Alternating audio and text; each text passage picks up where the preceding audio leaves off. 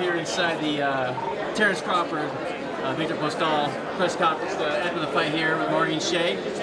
First of all, Maureen, thoughts on this fight? Go to how you thought it was going to go? Oh, I actually had Crawford for a late stoppage. I was hoping for it. I just think he's so crafty. His boxing is just, he's awesome. I love his angle work. I love how smart he is at adjusting. I knew Postol was a bigger guy. I knew he was going to come in, and you know, I knew they both wanted the wins. But man, I mean, Crawford just, I mean, you know what I loved? He was dancing, but he was having fun while he was doing it. You know, Postol's style is, you know, very European, stand up, straight up, very high, you know, very stiff and rigid. But I just love the finesse of boxing. I love the dance, and I love Crawford's style. The last fight that I saw that this reminded me of was when I saw Martinez beat Kelly Pavlik in Atlantic City. That's the last time, like that movement, that finesse, that joy, the happiness, and just, it was just awesome. And just the, you know, people not thinking, well, people knew in this fight that Crawford, you know, could handle it. But, you know, just the popping the shots and hurting Viktor and taking the shots. That's the other thing that I love about Crawford. He took the shots, but he rolled with the punches. That's a skill.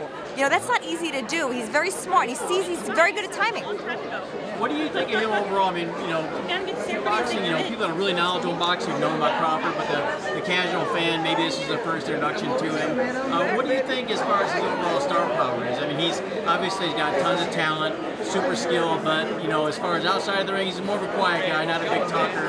So what do you think his star potential is? I think his star potential is going to come out in the ring. I think that's going to be his strength, is exactly the performance he put on tonight. Sticking out his tongue a little bit, although I do say I get nervous when some of the guys do that and the girls do that, because I'm like, oh, don't get too confident to take one shot. But, you know, sticking out his tongue, playing around, the confidence, the dance, the joy, the fact that he was in impeccable shape. I mean, this is who he is. You know, people can appreciate that about him because he is who he is, and he's going to maintain that. But who he is in the ring is a completely different person. He's out there, he's a showboater, and I think that's going to carry his star power. Talk about him and Pacquiao after this. Is that a fight you'd like to see? And, you know, what do you think about that at this time?